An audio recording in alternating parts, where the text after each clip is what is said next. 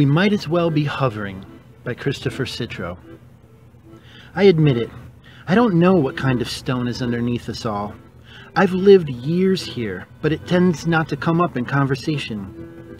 Somewhere people stand on pink quartz when they stand in their backyards, pink gins in each fist, a pink sunset pressed against the sky. That's nice for them.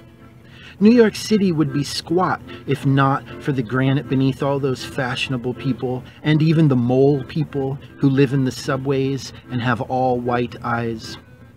Here the grass does okay. Snow melt sinks through. There's a tallish building every once in a while. Our cars are many-colored, and so are children's small electronic versions of cars. But what are we really walking upon? A seed bank in Norway holds a repository in case of global catastrophe.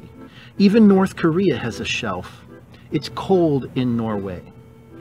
The seeds are buried deep inside a mountain. When they dug out that rock, someone stopped to look at what was in her shovel.